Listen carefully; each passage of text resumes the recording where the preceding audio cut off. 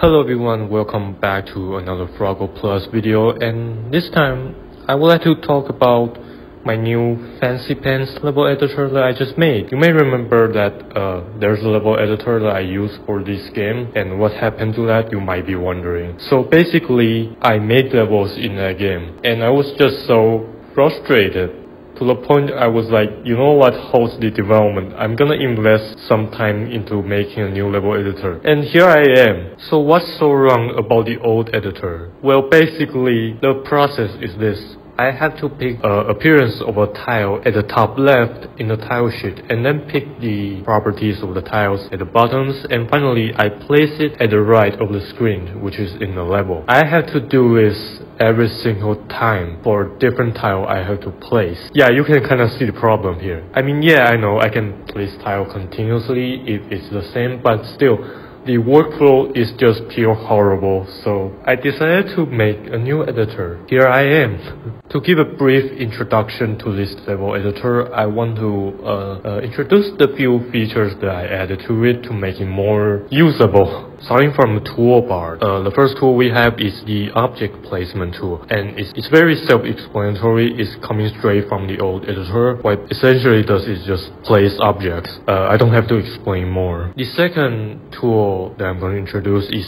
the drag tool. Honestly, this is my favorite. Sometimes I can kind of like misplace a tile or something, and what I have to do in the old editor is manually remove it and place it in the right place. But with a drag tool, I can just drag the block to the position that I want. It's so convenient, and it's honestly my favorite. I kind of got inspired by Mario Maker with this tool. The third one is a tool that allows you to check the properties of the tiles and also clone it if you want to use the object placement tool. The fourth one is an eraser tool. I don't have to explain more. So the fifth tool is the selection tool. It's kind of one of the reasons that I made this whole editor. Basically, I can select stuff and copy and paste it to other places in the level, or just wipe all the tiles in the selected area. It's very simple, but very hard to implement, but very useful on its own right. The sixth and seventh tool is also one of the main reasons why I made this editor, and that is the auto tile.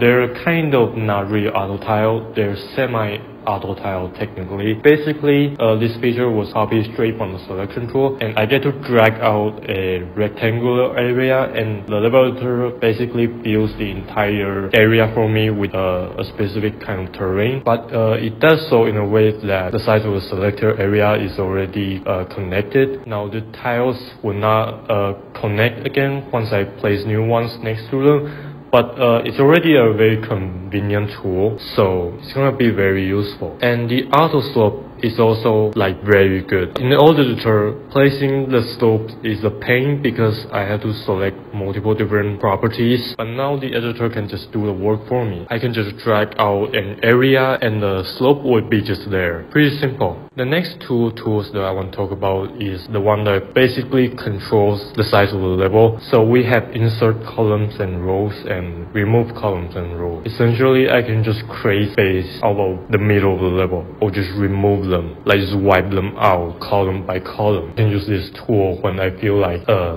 level kind of missing something and I have to insert an area between the two. So yeah, it will come in handy. Finally, we have the door linker. Now this one is pretty self-explanatory, I guess. Basically, you use this and you click on a door and another door to link them. Like that's it. I guess you can also right click on the door and it gets you to the other side of the door in the editor. Other than that, this tool kind of is just, it can feel like the most redundant one of the bunch, but it makes the job easier. Next up, we have the entity and tile presets. Now, they're not necessarily tools, but rather a menu that you can bring up and choose type of entity or tile that you want to place. Now, whenever I have to place a special kind of tile, like an item tile or a breakable tile, I have to select it manually in the properties menu, and I kind of just have to remember remember which number has which function, but with this preset thing, I can just write down the preset beforehand in like a text file and select it in the menu, so I don't have to always memorize them. And it also saves the problem of always having to go to the properties menus. I can just select it from the visual menu. And that's most of the tool that was used for editing the level itself. But I also added other features like the little options menu for level properties like backgrounds and music. And another very important thing is the file manager system, which is a system that lets you save levels and load levels, like just from the editor itself. Now this seems like a given for those who just use a already made tool, but for me, whenever I make level editors, this kind of thing was done in the console, that I have to manually move my cursor to the console and type out the level name and hit enter just to save the level, it was a bit painful, but now that I got that resolved, it would be a lot easier going forward. Now I know, despite how user-oriented it looks and how user-oriented it actually is, it wasn't intended to be a user-oriented level editor. It's not for you. After all of this, to make the user experience good, it was all for me. Wait, so Frog, we just spent 5 minutes listening to this very fancy level editor and get excited about using it, just for you to tell us that we won't be able to use it? Yes.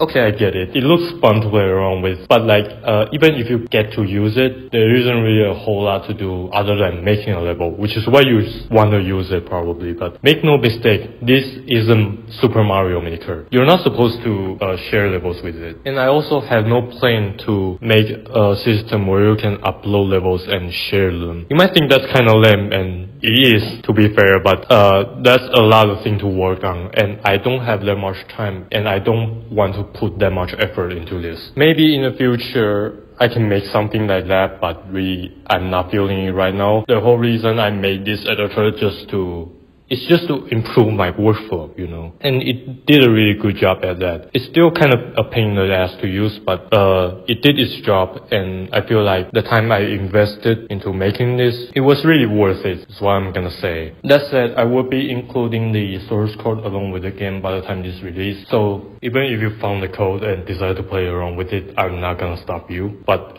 this is not going to be a full thing, on its own. But anyway, I really spent a lot of time talking about this Fancypants editor, and I feel like I should end this video right here, and next week I would like to talk about the whole game plan with this Froggo Plus thing instead of talking about progress, because exam is coming and I can't really make progress. So see you next week.